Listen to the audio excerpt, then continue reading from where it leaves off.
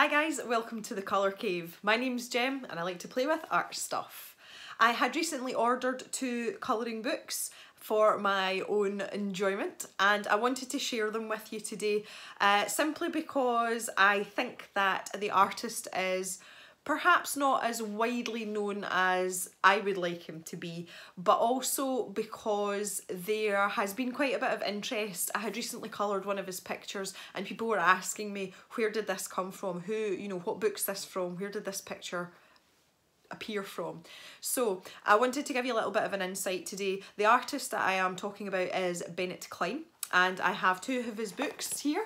I have Colour My Sketchbook number 5 and I also have Colour My Sketchbook Epic, which I had ordered online a few days ago and they've arrived today. The thing about Bennett Klein is he is what I would say is an accidental colouring book illustrator. He started his career by uploading his pencil sketches to Facebook and everyone absolutely loved them and people started colouring them in, and at that point him and his wife May, who sometimes collaborates with him in his colouring books, decided to start bringing them out. The reason that I like his books so much is that his artwork is fantastic, and as someone who likes to draw in pencil, I can appreciate his talent so much, but I also love them because they're a little bit strange, a little bit quirky. His imagination is amazing and his ability to put all these strange things that are in his head onto paper in such a fashion that they're so pretty, I am in absolute awe. The other wonderful thing about his colouring books is that you can buy them in book form, but you can also download them as PDFs as well. The paper copies are on CreateSpace paper, and a lot of people aren't a fan of the CreateSpace paper, but if you do like his work, the great news is that you can download them in a PDF and you can print them on any paper that you want.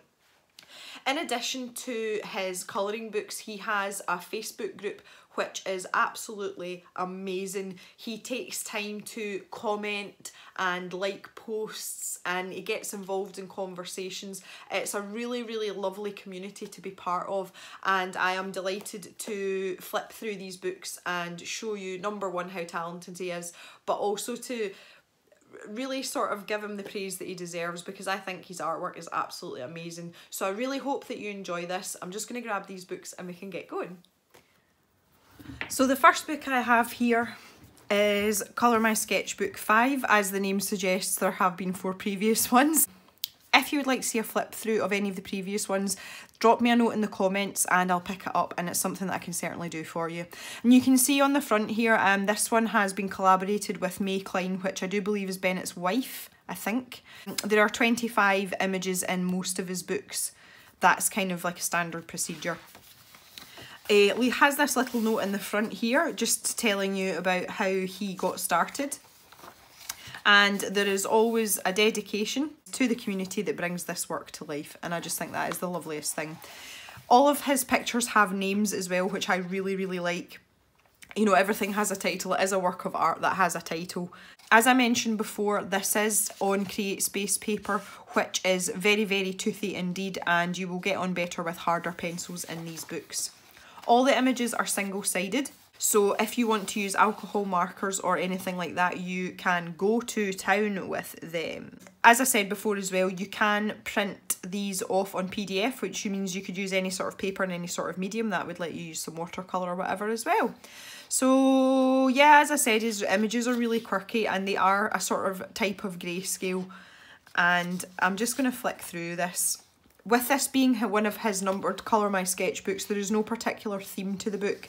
So it is just a collection of his drawings, and some of them are on black backgrounds like this, which I think make them look even more amazing as well. But you can see that they are, oh how cute is this little guy. This is beautiful. I can tell you straight away, May tends to do mandalas and patterns, and she calls them May-dalas, which I think is amazing. This is her work. I don't know about the elephant in the middle, but the background definitely belongs to me. It's very distinctive. So you've got a little bit of variety in the pictures as well. Oh, here we go. This is one of, you know, I was talking about things that are a bit strange. A lady in some sort of old-time garb with a fox for a head and some pretty impressive hair along with a chicken. The variety in his drawing is absolutely stunning. That one's actually on a grey background. I don't know how well the camera's picking that up. Oh, look, this is just adorable. It's a guinea pig with a hairdo. But the variety in the books are amazing, and I'm sure you can see how much work something like this would take to draw, but it is absolutely stunning. I have a sneaking suspicion that maybe I've had something to do with this one as well.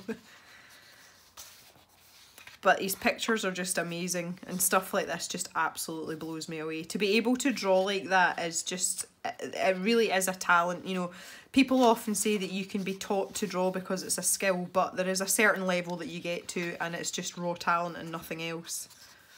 It's another really good one. Person with an animal's head. That theme seems to pop up quite a lot in his books. Here's another one. There's some flowers in there as well, which is nice. And then you get really cute stuff like this. I really like this picture, but I don't know what I would do to colour it. To me, it's already coloured. Maybe I would do a background with this and not actually colour the picture, because to me these look like statues and they would be a sort of grey, possibly beige colour. But that might be a good one for practising backgrounds on. Another one of May's designs in the background there. Oh wow, see that, look at that. Look at the fur, look how good the fur looks.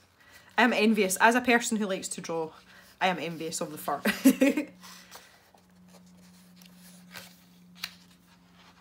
Some more animals with the mandala type backgrounds. Oh, look at this guy as well. Oh wow, yeah, I definitely, I want to colour him like now. Another little bird as well with a nice background. There seems to be a nice variety in the amount of detail that's in the pictures as well. Some are very, very intricate and others are a little bit more... Some are really complicated and others are, you know, a lot more straightforward. And look at this little guy at the back as well. Oh, he's so cute. Look at the eyes. So there is something for everyone in terms of ability level in all of his books. And he always has this little thank you in the back. And it says, with over 30 years of professional design and illustration experience behind me, I can honestly say these books are the most creative fun I've had yet. I hope that you enjoyed it too. And it's signed at the bottom. So there we go. That is Colour My Sketchbook 5. The other one I have here is Epic. And it does follow the same format. They all follow the same format with the dedication on the inside page and then the name of all of the drawings that are in the book.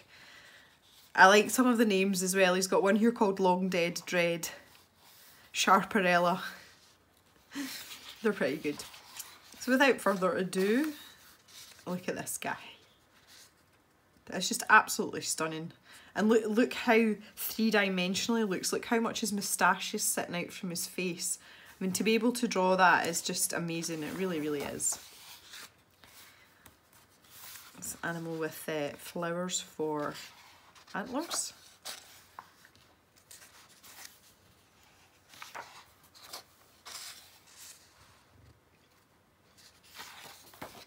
Oh wow, look at her. That's amazing. Look at the background as well. All the clouds and everything. Absolutely superb. And some sort of really ugly statue. But he's kind of cool. Oh, see, ugly can be cool. And we have a warrior of descriptions here with her swords, which look as if they're growing out her hands. Maybe she's related to Wolverine. This is one of Bennett's more bizarre creations, I would say. Again, weirdly, I kind of like it. I like the fact that it's got a really nice background as well. That really appeals to me for some reason. He quite often leaves this white outline round about the main focal point of the drawing, and it's just to help it stand out. It's something that, it's like a stylistic choice that I quite like as well. And look at that, that is amazing. That could be a black and white photograph. It really, really could. It's just something else. Now this lady doesn't have an animal for a head, she's got a flower for a head. There is a Bennett Klein book called Colour My Sketchbook Bloom, and there's a lot of this going on in that book. So if you like flowers, that's probably one to go for. This as well. Can you imagine colouring this with like really, really vibrant colours and make it stand out? It would look amazing against the background. The lady with her dragon. I love this as well. A cowboy boot that's got an alligator head. Ah! Or crocodile skin. It's probably crocodile. My bad. But the level of detail in the boot as well, it's just amazing. And I am desperate to colour this in. It's going to take an age. But this is the first picture I'm going to colour in this book for sure. Our wolfie friend. And again, that looks suspiciously like May's pattern that's inside here. And this woman with a beautiful gown and a horse with a real big mane. Absolutely love it. Love all of it. Love the quirky ones like this as well. A house with wings that's really a toadstool. And little known guys, this is obviously their house. Some sort of warrior with her, looks like a big crossbow type effort. Clock. This little bee here, look how cute is he. There's so much definition and contrast between the things in his pictures. It's just absolutely amazing. This is quite cool as well, the rhino with the house on him. There we go, back to something a bit simpler here, but very, very pretty. Even if you just coloured in the flower and the butterflies, that would be absolutely stunning. It would be so nice. Look at this.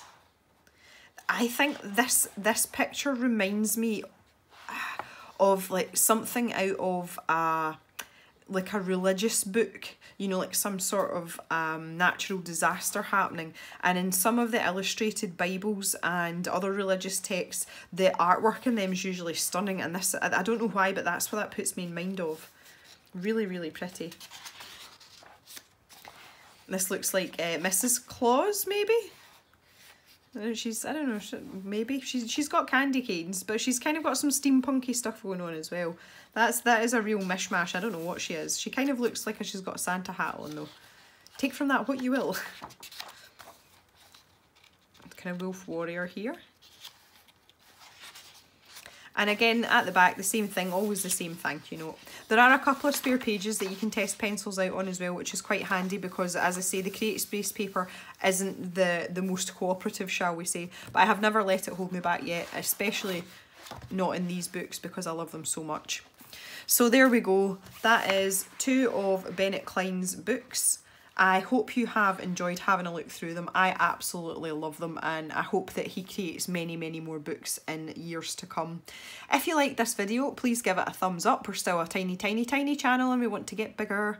If you haven't subscribed and you like what you see, please feel free to hit that subscribe button. I do put out 2 videos a week, once on a Monday and once on a Friday. And my videos are a mixture of drawing and art type stuff, colouring stuff, and art supply reviews and testing, that sort of idea. So if that sounds up your street, you go for it. And we'll see you soon in the colour cave. Bye for now, guys.